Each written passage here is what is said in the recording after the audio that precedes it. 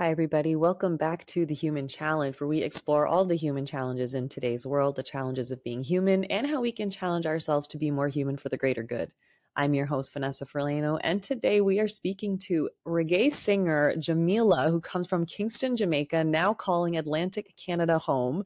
Jah'Mila is also a JUNO-nominated singer for her reggae recording of the year, Roots Girl.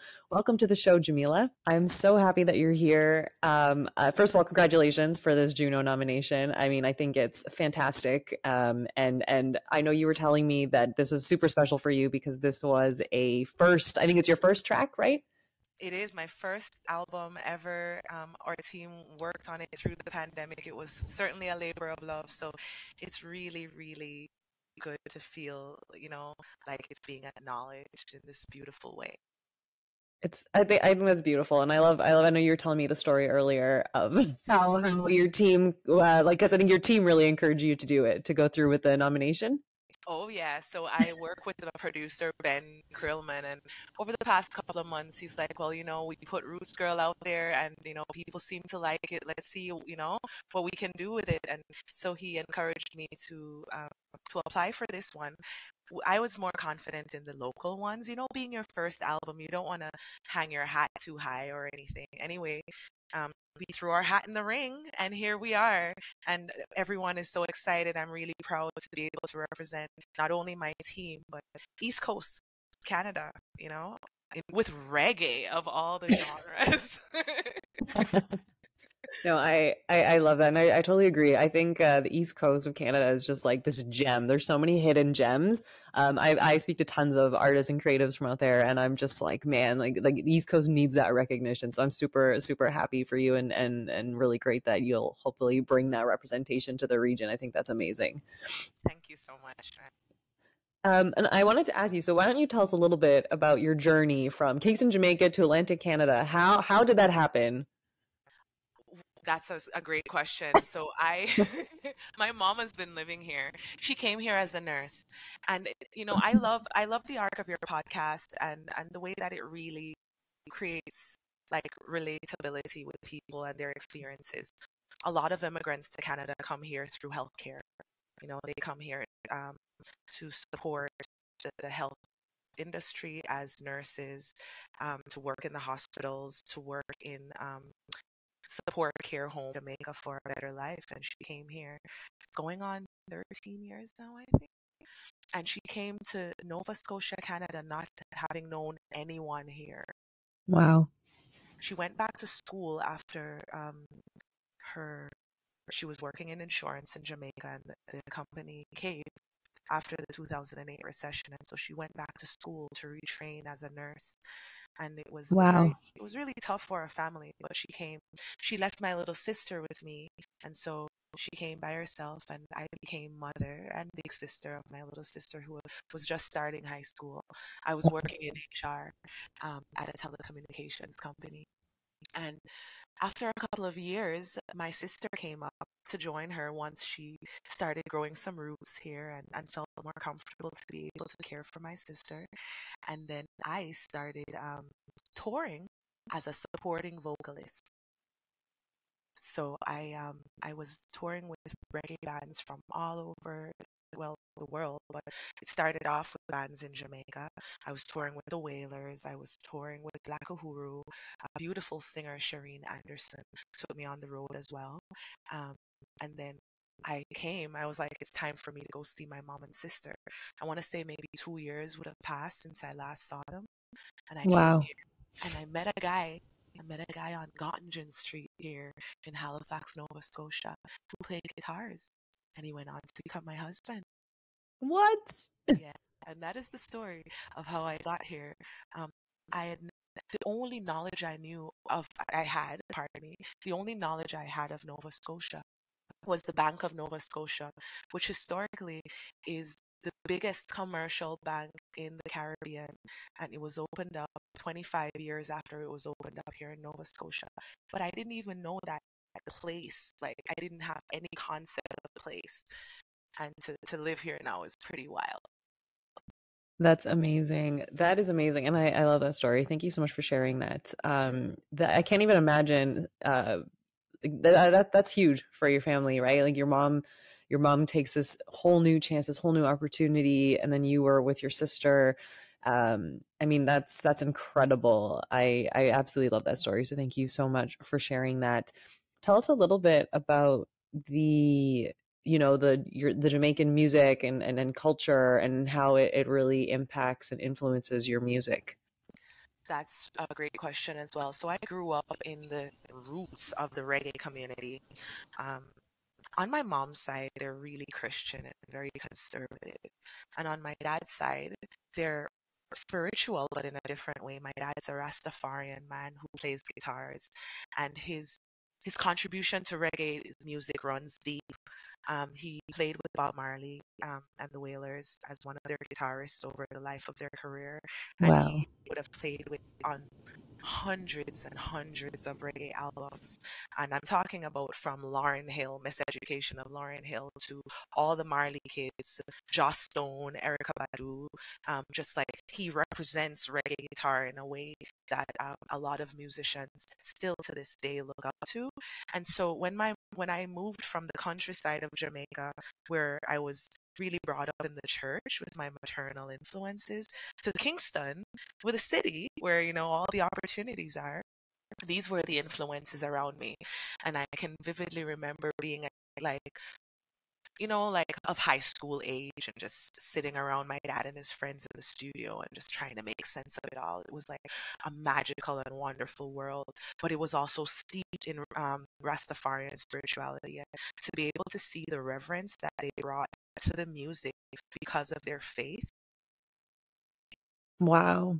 That's very powerful. I appreciate the way that you're like recollecting that, you know what I mean, and then sharing it here, because I think that's a very, very, very powerful way of being able to put these different pieces of your life together and then embody it through creativity, right? And I think that's really beautiful. I wanted to ask you, I mean, so you have very different styles and very different influences between your parents. Was there one that like resonated more with you, or how did they maybe influence you, just even like throughout your life, not necessarily in music, but how do you see? I'm kind of similar. For example, I'm half Mexican, half Italian, and so there are like similarities in some ways, but also very strong differences. And I see how they these influences, how they kind of impact me at different journeys throughout my life. You know what I mean? As I kind of evolve and grow, I find there are different parts of these cultures that I kind of use at different moments. And so I'm curious what that experience is for you. Oh, that's a great question. There was some conflict there. Christian layer Hmm. of, you know, when there's the Christians, but I just find the Seventh-day Adventist faith to be really even more strict than the Hmm. regular Christian denomination. Um, and then there's the Rastafarian faith, which from the outside looking in looks a little bit, um, they look like ragamuffins, for want of a better word. You don't understand what they stand for and the peace and love that they stand for until you are deeply within their community to understand the way that they operate, the mindset and the philosophies and the things that they hold dear. Um, so it's easy to judge them and it's easy to think that they conflict, especially when there's things like marijuana that comes in play. Right. Growing up in the church, I was kind of indoctrinated to look at that as being super secular and to be contrarian. And I was kind of almost, I'm going to use the word brainwashed to think that the other was wrong. And then on the Rastafarian side, the same thing. They're like, oh, the Christian and, the white man brings their religion and they give it to the black people. And so it's the otherness of it all.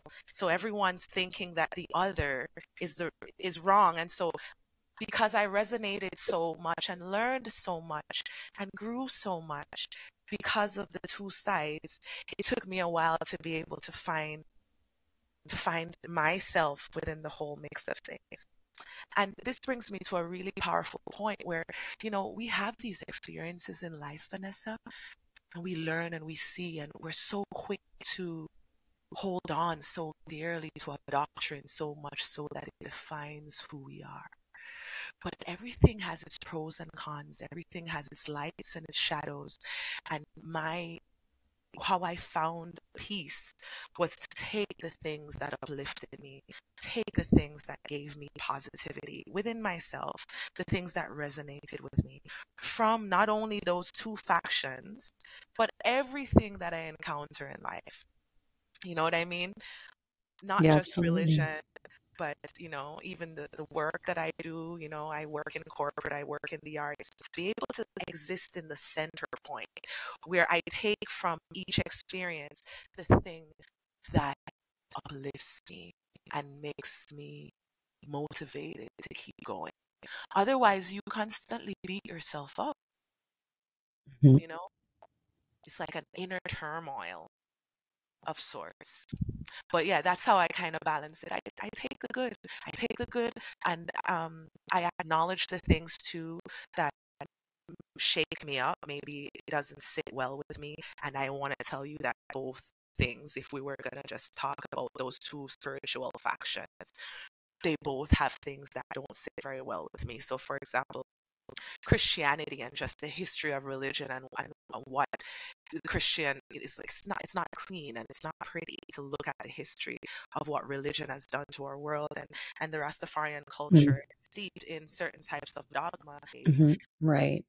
Thank you so much for that perspective. I think it's really, really beautiful. And I like this piece. When we talk about taking these pieces that uplift us. I mean, what came up for me when you were talking about that was like, I think there's a certain amount of trust that you need, to be able to trust yourself, right? To kind of, to be able to really separate, yourself from the narratives that were told, from like you said, like being indoctrinated, right, into certain mindsets. And so I think that's really powerful, because to me, I kept thinking, I was like, the amount of trust that you have to have in yourself to know what's best for me, and what empowers me, and what inspires me, and what uplifts me, and what is actually propelling me forward.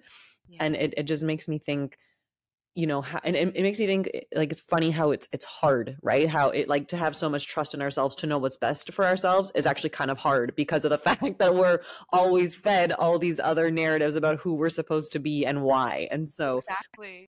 I really appreciated your reflection there, because it is a very inspiring and empowering reflection, because it is this, at the end of the day, it comes down to, how much do I trust myself to know that I know what's best for me, but also, when I trust myself to know what's best for me and still things don't work out the way I envisioned or planned, I'm still Yeah. trusting myself to know that I can figure it out, or that I'm going to work through it. And all of that is like a very intimate relationship with yourself, right? Oh, totally. And the way that you said that too, I love that. Thank you for acknowledging that when things don't work out the way we expect it to, that always like smashes our dreams and blights all of our hopes. And you're like, oh, well, what do I know then? You know what I mean? But the body knows, Vanessa. Right. Right? Yes. Body knows. It's embodied knowing, and it's something Mm. I'm growing into as I'm getting into spiritual practices like yoga and fasting and learning to listen to my body.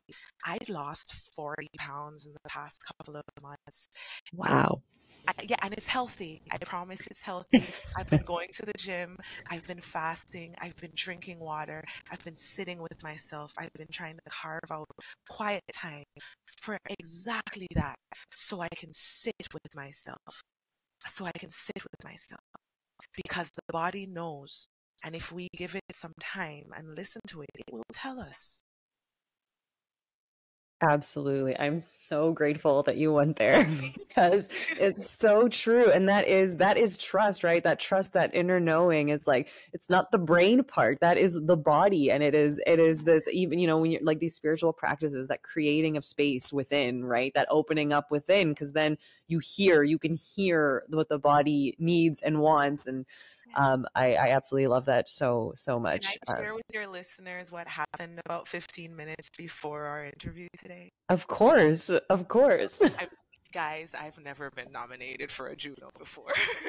So, and a lot of things came up over the past couple of weeks about, okay, how do I show up in the, you know, in the best version of myself, but in the truest version of myself. And I started to reflect on, okay, what am I going to wear? How am I going to do my hair? And things like that. And so today, Sunday, 1 week before I have to go and show up on stage, this big platform, it's unprecedented in my career completely. How do I show up? And so earlier today, I was like, well, I have this interview. I'm super excited about it, but my hair isn't done. And I'm going to show your listeners what I look like right now. Hey, there she is. Hey, this is Afro. My braider is coming. But about an hour before the interview, I listened to my body and I felt nervous because I saw from the link that it was supposed to be audiovisual. And so, you know what? JUNO nominees have makeup on and they're like, they're stars and, you know what I mean? And so I was like, okay, how do I approach this? And I was like, don't make yourself uncomfortable. Call Vanessa and tell her how you're feeling. And I'm like, Vanessa is, remember I called you. Oh, yes. And I was Vanessa, I don't think I'm super camera ready. I don't want to disappoint you and just show up like this. And you think I'm unprepared when really I'm preparing so hard. But this is just an example of like, standing in my truth and feeling feelings and being honest. Yeah. No, absolutely. And actually it was funny when I got your message, I just finished meditating. And so then I saw your email and I was like, oh, I'll give her a call right now. But no, I'm so grateful. And like I said, I mean, I think you look magical, but for me, it's like, I'm never going to make anybody, if you're not comfortable, you're not comfortable. And like you said, you got to be in your truth. Right. And yeah, you can show this little clip, but, bye guys. That's funny. Well, thank you. No, I'm so happy we got to see you and just to prove that we are in fact talking to Jah'Mila. Absolutely. Not AI or anything. Not the AI version. Yeah, exactly. That's really funny. No, thank you for sharing that. I think it's amazing and it's true, right? It really is about how can we be truthful to ourselves all the time, and that's the most important thing. So thank you so much for that reminder. You're welcome. I wanted to ask you, did you want to get into a little bit about balancing, corporate world and being an artist? Because I think that's so wonderful, because I think that a lot of people don't really realize artistry. I myself, I'm also an author, and so I know that it's people don't realize that there are these two worlds that do have to come together at a certain point. And so, did you want to share a little bit more about that? I would love to, and it made me so excited to hear that you too have this balance going, this balancing act of having a corporate life, where you say you're in financing, right? And and I'm in IT. So I work with a very big IT company, and I'm a project manager there. I've been working there for about 3 years because I reskilled when I came to Canada. That's the experience of a lot of immigrants when they come to Canada specifically. You have to go back to school, and I got a really good job. I'm really grateful for it. But the life of an independent artist, especially when you're on a growth trajectory similar to mine, it's like it starts to get big, like an avalanche. It's coming down and it's getting bigger as it's progressing, and so the balancing act gets more sensitive. It's like if you drop any of those balls, there's a lot riding at stake. So that's something that I've had to figure out. I love the growth that I've had in my corporate world, and at this point I am not ready to leave it, not only because as an independent artist I'm not yet in a comfortable enough position to feel confident to do that from an economics standpoint, but I'm still learning from corporate, and especially the company that I'm with. I'm going to name them. I work at IBM, and I'm very grateful because they put a lot of emphasis on learning. Right. On learning, and I really love that. I'm going to give IBM several thumbs up for that. I learn so much, and it translates into my artistic life where I'm able to take on things in a different way, address issues, address complicated problems in ways that I learned through my project management practice. And it makes me an even better self-managed independent artist, managing all the factors of production. I know I do have a team. I have a band of 9 people. I have a producer, and I have also brought onto my team a personal assistant. But even to be able to manage these people requires a certain level of knowledge, and so that's something that I am really grateful for. And maybe one day, Vanessa, I'm able to be my own business, and maybe I'll have to say bye to IBM, but it's not today. It's not today. No, thank you for sharing that. I think it's so important because I know that a lot of people and even artists, a lot of artists don't really realize how important it is to have some of these foundational learnings that you can get from work experience. I think a lot of creatives sometimes try to not forget, but just want to be creative, that they don't try to balance that out with some of these other more like tactical experiences that are really required in the artist field. And so I really appreciate that, your gratitude for that experience and how it does help, not even like shape necessarily your creative work, but it allows you to bring it out into the world, right? Because you do need those skills. And I've seen a lot of times with artists who want to depend on their management teams to do all of that stuff, but then they end up in positions later where they have to compromise a lot of things around their creativity and around their artistry just because they don't want to take on those other challenges. Or I mean, I wouldn't even say they're challenges. Sometimes they're challenges to an artist because we want to be creative, and so sometimes it's like, oh, this is just getting in my way. But there is a lot of value in being able to access that part of you as well as your creative part of you, right? Absolutely. I love the use of the word compromise, because I'll tell you what the biggest compromise is. You spend so much time on the bureaucracy of music business that the creativity suffers. So Yeah. I have a full-time job, and I'm sending all the emails, me and Jenny, my personal assistant. It's just us and our computer around the dining table, and we're taking on the days. And it's all great. But when do I write the music? You see, I have an album coming out. It was supposed to be end of spring, but sorry guys, it's probably gonna be early summer. We got a JUNO nomination. We had to put some things on pause. But I'll tell you what I noticed. I was creating to meet deadlines Right. because there's not a lot of studios available, and my production is at a level where there's a certain level of production that I'm holding myself to, and so I'm creating to meet the studio time that I might not get because they're booked out till next month. There's just like all these things you have to think about. That's just an example, but it's like I am not finding a lot of time to create, and inspiration is a fickle thing. Sometimes you have to sit quietly and allow it to come to you. It's not always, for me personally, easy to just sit down and be like, okay, I have to push out 5 songs in 4 weeks. And I find myself, especially with the production of this album, I found myself in that position. And I had to cycle back to the Jah'Mila of 10 years ago and resurrect some songs that I wrote when I had this thing. I'm living this experience. There's an opportunity to make it better. I don't know how yet, Vanessa, but the independent artist need some support where they are able to manage the factors of their business, but also leave time for creativity and not for forced creativity. Right. The artist must sit in silence, Vanessa. They must sit in silence. And I haven't been giving myself that grace. I don't have the time.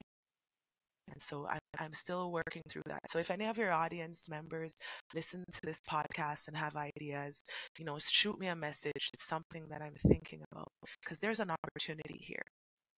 How do we streamline things for the independent artists so that they can still honor themselves? I laud every person who says, I'm not going to sign to a label. I'm going to keep my thing the way I want to keep it. But I also want them to have the time because you will send emails from now till next week and not write a single song. or not sing, not hum a melody, and then you have the audacity to go out there and say you're a singer when you know I'm an email sender is what I am. You know what I mean? No, no, totally. But you know what I'm getting at. Yeah. The artist needs some quiet time. I totally hear you. And, it's kind of funny when I think of myself, like you said, I'm in investing. And so, it's the same idea. But what I've noticed for myself is I don't try to kind of separate these two versions of me anymore. I just sort of allow them to blend together in both settings in the way that, these versions of me just choose to present themselves. I really have taken off a lot of almost pressure off myself and being like, oh, like I have to be this person in corporate versus this person as an artist. And it's like, I've really learned, I'm like, actually, no, I don't. I can still be an artist in my corporate life, and I can still bring my corporate life into my artistry. And I think that to me is where balance comes in, right? And I think it's like, if I'm a very spiritual person. And so I'm always talking about like your feminine and masculine energies, right? Yeah. It's about balancing them both. And sometimes I think, because we live in this like 3D experience, this 3D world, and Yeah. we have other human beings around us all the time that, I feel that my human experience is like, if I were to look at it as a scale, and I'm like, here's one end is your feminine energy and the other end is your masculine. But I try to, when I'm balanced, I'm kind of right in the middle. But then there are certain circumstances I have to, shift a little bit more into my masculine energy. But then I try to come back to that balance again, or shift a little bit more into my feminine energy and then try to come back to that balance. Right. And so when I like think of it from the scale, it helps me kind of operate and flow, almost, maybe not operate, but I would say flow between these two states. And then I realized like there are many times in my like corporate setting and in my finance world where I can bring in my creative energy in so many different ways. Whether it's like problem solving. I mean, we really underestimate how much creativity actually can fuel things like problem solving. I'm also like one of those very mindful people in the workplace. Like, I'm very mindful of how I communicate, when I communicate. A lot of times we like to, you like to be, like you said, professional email senders. We think we got to email everything. And I actually don't email very many people a day because I take my time before I actually get into my work. I'm like, okay, what do I actually have to do here today? Do I actually need to communicate this to this person? No, I have a meeting with them tomorrow. I can bring it up then. Like, I think it's things like that, right? But that's been my learnings over the last, I would say, year. And I would say for sure in the last 6 months, I feel like I've really been balancing these versions of me. Like, I would consider my creative self, an analogy would be the feminine energy, and then my corporate self is the more masculine energy. But Yeah. like when I kind of, they can blend together and I can be both of these people in either of these settings, and sometimes they just kind of flow back and forth. But I've really been settling into that. That's beautiful. And the way that you use the analogy of the masculine and feminine Hmm. energies, I resonate with that a lot. And the dance that you do to be able to maintain some semblance of equilibrium, right? Yeah. That's beautiful. I'm gonna adopt that if that's okay with you. Of course. But I do have a question for you. It's like, Yes. when do you download your artistic creation? Because so for example, you've mentioned you're an author. You have to create space for that, and I'm Right. interested in hearing, because I love the way you approach it. I'm interested to see if, like, do you create that time? Do you schedule it? Like, Mm. 'cause inspiration doesn't tell you when it's coming. Yes, I know. Doesn't It's I not like know. Yes, I know. no. That's the part. Go ahead. That's the hard part. That is the hard part. But I think that in many cases, I tend to prioritize the inspiration. So, for example, I'm fairly like I'm regimented, but in a way that is flexible, right? Like, I'm regimented in a way that I don't put pressure on myself. It's like, oh, I have to like journal today and I have to do this, right? It's kind of like, okay, I try to say, I know that I tend to be most creative in the mornings and in the evenings, usually like before bed, especially after a shower or something. Yeah. Then and it just puts me in this very like flow state. And so if I need to create something, that those are the spaces for me, or the Yeah. times for me to really reconnect with myself. So it's either in the morning, usually after when I walk my dog, Yeah. I wake up, I do yoga, and then I'll meditate, take the dog out, kind of also come back and usually meditate and again, and then journal. And it's like somewhere in that point, I'll kind of sit back and just kind of hold space with myself. And I'm like, well, you know, is there anything creative that I want to do, or that just needs to come out right now? And then same thing at nighttime after a shower, and I'm like in my bathrobe, I'm like, all right, is there any creativity here that needs an outlet? And so when I think of me and my creative process, I think that I kind of like, I don't plan a lot of my creativity. If I'm writing a book, like, it's not like I sit down, I'm like, I'm going to write a book. It's that, like, I allow my writings to come together in a way where I'm like, hey, I think these pieces can come together to create something. And so it's like the intention, I kind of build with that intention, you know, I evolve with the intention. And I think that allows me to stay truthful as well to my inspiration, to the messages I want to get out. Cause I'm not like forcing myself that I have to like get this done. Right. It's just like, well, I will keep writing and it'll keep evolving. And eventually I'll see what I want to create with this, if that makes sense.